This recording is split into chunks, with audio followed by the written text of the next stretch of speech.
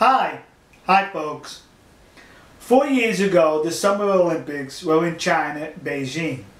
At the conclusion of those games, I received a message from a good friend of mine in Japan telling me about this magnificent young lady from Somalia, Africa, who was on the Somalian Olympic team in the Beijing Games, track and field.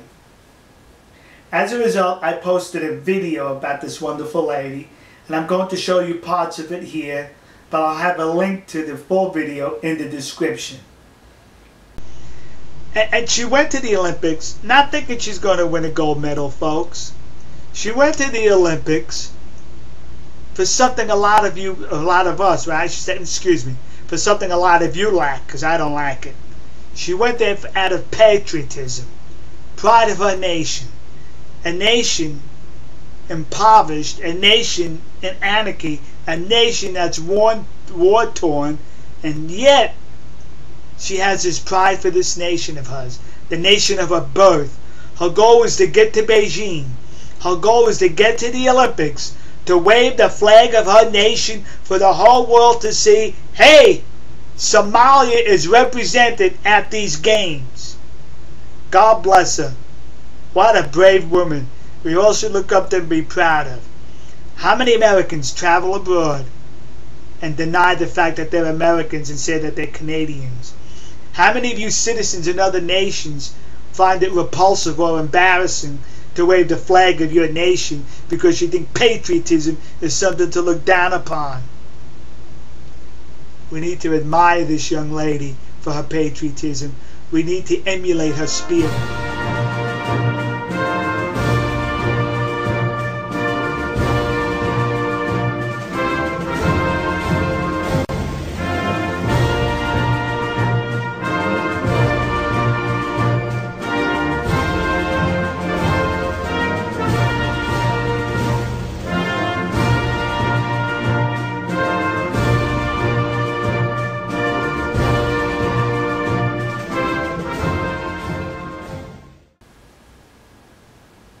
What a magnificent young lady.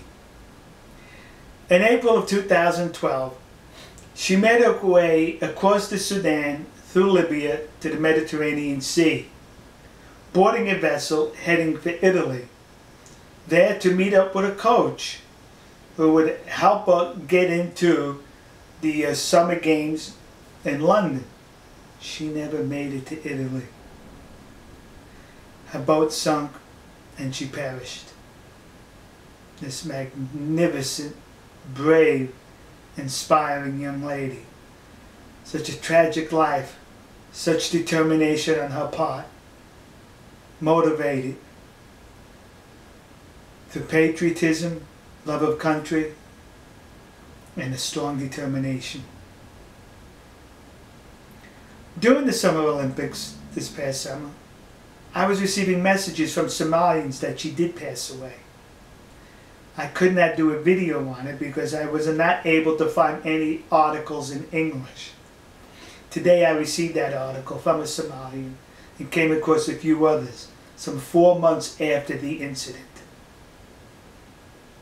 I'm only grateful that I was made aware of her magnificent life, that we were able to enjoy her life, her achievements during those Summer Olympics in 2008.